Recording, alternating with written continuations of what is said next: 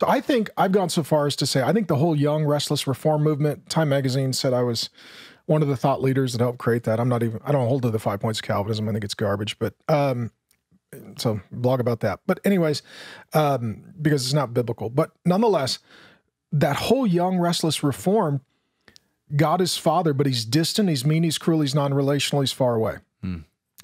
All right, grace and peace, everyone. Back again for another video. It's been a while. It's been a minute, but glad to be here.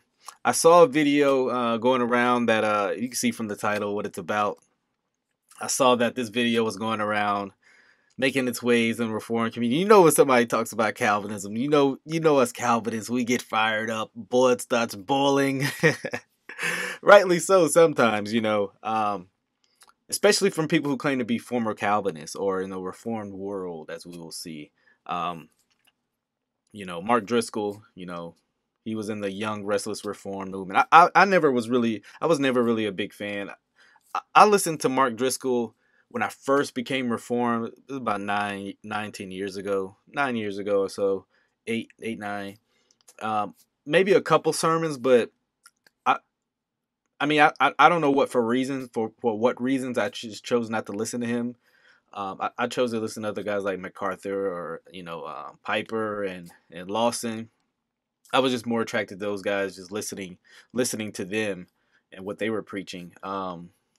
And boom, all this stuff comes out, and I was like, well, I was never really a big listener or supporter of him, especially when everybody knows the conference he went to, John MacArthur's conference, Shepherd's Conference, and that big fiasco and all. I'm not here to get into just really the personal stuff too much about Driscoll, but he was in the Reformed camp. There's no denying that. But he's going to say some contrary things in this video. But he's also going to, in the meantime, also attack Calvinism, and so. But then he espouses it. It's like, where is this coming from? Like, let's just play it. Let's just start off, and guys, I'm going to add commentary throughout, like I always do, and just provide my reasons why I think it's just contradictory. I mean, he literally contradicts himself in one statement, and so let's do this. So, for those of you men who are listening, and you have a hard time relating to God. Oh, by the way, so he's on this podcast. I think it's called the Debriefing Podcast, something of that. I'm sorry, I forgot that, but they're really talking about Galatians. But then in the meantime, he just busts out and like starts bashing Calvinism like a couple times, where it's like, okay, it was like irrelevant to it, and you like brought it out like, well, let me say something about Calvinism. It's like, all right, well, I know where you're coming from. If you have ever held your son, God loves you like that. God is devoted to you like that. God cares for you like that. For a man, it's a radical thing to think God loves me as a son, and he's my father. So Jesus teaches us to pray our Father. Here'll be my little riff. Now you got me a little bit of preaching, but I think everybody's view of God is a projection or a rejection of their earthly father. Yeah, you and Freud. Atheism, I don't agree with that necessarily, but I'll let him explain. Says, I have no dad. Agnosticism said, I never met him and I'm not looking for him. Deism says, he used to be here, but he left. He lives far away. Progressivism says, my dad is more like a big brother, permissive parent, lets me do what I want. Right. Arminianism is, I have a dad who lets me make my own choices, doesn't tell me what to do. Reformed theology is, I have a dad who is powerful. He is in charge. He's non-relational. He lives far away, and don't make him mad because he can get angry really fast and hurt you. Right. All right. So first thing, I think every Arminian should be mad because I don't even think they would say, well, God just lets me do whatever I want. And, there's really, it makes me, I'm in charge. I think they would be mad at that claim. So I'll let them deal with that, but I'm not an Arminian. So. But as far as the Calvinist claim goes, that we believe that God is non-relational and far away. Now, what Calvinist has ever said that? And this guy's supposed to be a former Calvinist. He's in the Reformed world. He's literally going to say that. So I'm struggling with words here because no one's ever taught that. I mean, we clearly teach the union of Christ. I mean, just the the doctrine of union with Christ, being united to him, the love of God. Predestination is all about the love of God. In love, he predestined us. So it's like, where is he getting this from? Just making this up. I mean, no Calvinist has ever taught that. Yeah, God, that's deism, what he's promoting, not Calvinism. I mean, okay, if it was deism, it's like, okay, you got a point. But no, we believe that God so loved the world. He came, right? He sent his son. Like, the God who is transcendent became with us. So I don't know where he's, I mean, and I don't want to try to impugn his motives, but only somebody who's trying to become relevant again would say something like this. Like, he's been irrelevant for a while. And so it's like, the only way to straw man Calvinism so bad, and like, only way to become relevant is like, he talks about Calvinism. And I don't know why he would say that. Okay, you want to say the whole powerful thing. I disagree, but because I mean, that's not even close, where we believe, well, God's so powerful, he'll strike you dead once you mess up. Or no, we're all about the grace and forgiveness of Christ. We understand that. Matter of fact, you have some in those more Pentecostal movements and that he says he's a part of now that are more like that. Legalism is real strong in those camps, but whatever. That's not our view of God. Why he would say that, I have no idea. And then feminism comes along and says, let's just be raised by a single parent called God as mother. And so almost every theological group within Christianity is somehow a rejection or projection of their earthly father. And the problem is they're starting with their earthly father and looking up. They're not starting with their heavenly father and looking down. And hey, I don't know my father, so why didn't I come out saying, hey, there's no God? So that's what I'm saying. This doesn't work. That's why I don't necessarily agree with it. I don't view my God. Sorry, I don't view God. Well, yeah, I don't view God not being there because I grew up without a father. So, yeah, judging their earthly fathers. Yeah. So I think. I mean, it can't. And I'm not. This can be true, but we shouldn't make it a, one-to-one corollary. Like, well, if you don't have a dad, or if this is how your dad was, then this is how you'll view God. Not necessarily. So far as to say, I think the whole young, restless reform movement, Time Magazine said I was one of the thought leaders that helped create that. I don't hold to the 5 points of Calvinism. I think it's garbage, but. Okay, so he says the 5 points of Calvinism is garbage, right? That's his claim. The 5 points of Calvinism are garbage. Okay. So blog about that. But anyways, although I'm going to let you guys hear, he actually espouses on one of the 5 points. And I didn't put this in here, but he subtly talked about election in a way that I couldn't tell if he was saying he believed it. So I was like, I'm not even going to put that in there, but it was almost some kind of hit at predestination. This is not biblical, but nonetheless, that whole young, restless reform, God is Father, but he's distant, he's mean, he's cruel, he's non-relational, he's far away. Which Calvinists don't believe. So if you were teaching that, I mean, you were really far out there on an island by yourself. If that's what you were claiming you once held to. I mean, you were on an island farther than Patmos, right? Than the Apostle John, right? You were way out there. Because no Calvinist teaches that. That's their view of their earthly father. So then they pick dead mentors. Right. Spurgeon, Calvin, Luther. These are little boys with father wounds who are looking for spiritual fathers. So they pick dead guys who are not going to actually get to know them or correct them. Right. And then they join networks run by other young men so that they can all be brothers. There's no fathers. Right. And at first I was really offended at this. I was like, what is this guy talking about? There are older men like in the Reformed camp. I was thinking MacArthur. I was thinking Piper. I was thinking Lawson. I was thinking Vody. I was thinking all these older men who are leaders who men have submitted to. But then I was like, wait a second. He's not talking about that Reformed movement, Reformed camp. He's talking about his experience. where he was the young pastor with no authority. He was the main guy. He's talking about the young restless reform movement, which a lot of reform people stood against, including myself. Where it was this, oh, you go around smoking pipes and cigars. Not that smoking cigars is wrong or evil. Listen, guys, listen to my point.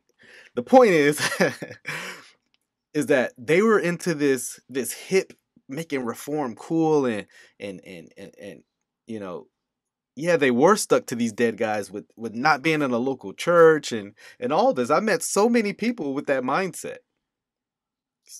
So I shouldn't even be mad at the statement because he's really just condemning his own experience. Fine. All right, you ain't talking about what's majorly going on in the reform camp. Or at least to my experience. I'm not so stuck to the dead guys where I don't submit to a pastor or don't have older men in my life. Love Jesus because they love the story where the son is the hero. Mm-hmm. Because they're the sons with father wounds. Right. I have no idea how he's trying to psychoanalyze this story to make it be about Calvinists. Because if anybody knows anything about Calvinists, we do not want the story about us.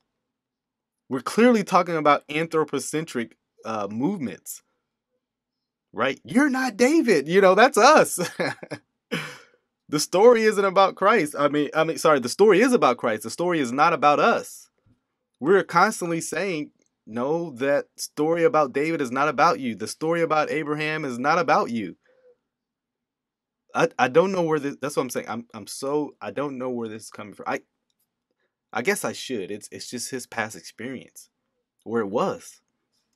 But Jesus says, I am the way, the truth, and the life, and no one comes to the Father but by me. Right. Jesus. It almost makes it seem like right there he's trying to say Calvinists believe something different. Like if that statement was connected to the last minute or so, it almost seems like Calvinists believe something else. We love that verse. We love John 6:44. Forgives you, and the Father heals you. Yeah. The reason that Jesus saves you is to get you to your dad. Mm-hmm. And a lot of people are forgiven and they're not healthy because they don't know their dad. Yeah. Oh, I couldn't think of any worse news. I believe I'm forgiven and healthy, spiritually speaking. It ain't dependent on my dad. That's why I'm like, man, this part, let me say this about the interview. There was a lot of good stuff in the interview where I'm like, man, that's really good insight. But then there was stuff like this where I'm like, it's almost like forgiveness is based on your relationship with your dad. Well, there goes the good news for me. There goes the good news for a lot of you guys who either don't know your dad or your relationship with your dad was never good. And so, thankfully, the gospel transcends earthly relationships. Man. So, and in my earlier years, I've been doing this 20-some years, there were certainly times that I was out of line, I was critical, and I'll just tell you, it was out of insecurity, it was out of jealousy, or it was out of self-righteousness, sometimes it's out of ignorance. Mm-hmm. Like, I was kind of in the Reformed-ish world, and... Okay. He states, right? I was in, past tense, I was in the Reformed camp world, right? He calls Calvinism garbage as well, right? Listen what he says. Whatever. And now I'm kind of in the Pentecostal charismatic. Okay, so the transition. I was in, now I'm here, right? Reformed, Pentecostal. There's a transition, right? There's a change. World, love them, God bless them. I've just been a Bible teacher for 20-some years, dozens of books of the Bible. My theology's never changed. Bro, I've never seen a more drastic contradiction in one sentence in my life. I was in the Calvinist movement, now I'm Pentecostal. My theology has never changed. Yes, it has. Just be honest. You embraced the 5 points at one point. Now you say they're trash, but that's not a change. So you were lying to people. That's the only way I can hear what he's saying. Yeah, I never believed it. Okay. When I hang out with my quote-unquote reform friends, they'll talk about, God predestined this, and God predestined that, and God predestined this, and then I go hang out with my charismatic friends, who are actually a lot funner to hang out with, and they'll say things like, well, God's destiny for you, or you're walking in God's... Oh, I actually did put that in there. So that's a statement that kind of leads me to think he does see election and predestination. You know, because like when I hang out with my Reformed friends, you know, they talk about predestination and all this, and so that's why I was a little confused. He said he rejects all 5 points, and then he gives a positive view of like the Reformed camp and saying, well, and he's going to go on to say, well, Pentecostals believe the same thing. They just word it differently. So I'm like, wait, do you believe that or not? Because if you do, you've already... That's one point of Calvinism you said that was trash. I mean, that you are affirming now? I'm like... You're saying the same thing different ways, yeah. That's how... Although I don't think that Pentecostals and Reformed people are saying the same thing when they speak of that, but that's a minor point. Quickly our culture has shifted. Yeah. You know... So, right, he says that Calvinism is trash, right? He rejects all 5 points, right? He rejects all 5 points. Listen to this. Have just been jumped over, you know, leaped over, and we've gone completely leftist. And literally, you see these guys going, wait, wait a minute, I thought I was a classical liberal. And I'm like, no, you love Trump. He's like, no. So that's what's happening because we've rejected, you know, but if you're going to accept the good news, right, there's really bad news. And the bad news is, man, you're sick. You know, it's worse than that. You're dead. Yeah. Oh. Okay, so you're not just sick, right? He espouses the, you know, almost semi-Pelagian. You know, you're sick, but he's like, no, way farther than that, you're dead. And someone say, well, come on, I'm reading it would say that. All right, let him finish his sentence. Yeah. Yeah, that's unfortunate, right? If you're in the ER, spiritually, you're dead. Yeah. You know what? And you can tell this guy's like, oh, I don't want to. He knows where it's coming from, but spiritually, you're dead. Dead people do nothing. Right. You know, dead people choose nothing. You know what? Boom. Although I think I wouldn't put it like that because I think that's more of a conflated version of Calvinism. Because dead men do nothing. Dead men do something. The point is they do according to their nature. So I think I get the point he's trying to make, but that's total depravity, what he's trying to espouse, which he rejects because 5 points of Calvinism are garbage, right? That's what I'm saying, man. This guy, whenever he talked about Calvinism in this interview, was just terrible. It was things like that. People fix nothing. Right. Yeah. You know, it's like Lazarus in the tomb. The King James says he stinketh. That's where you start spiritually. Yes. And you know the Calvinists always love that Lazarus example, pointing to the spiritual state, but that was it for the most part.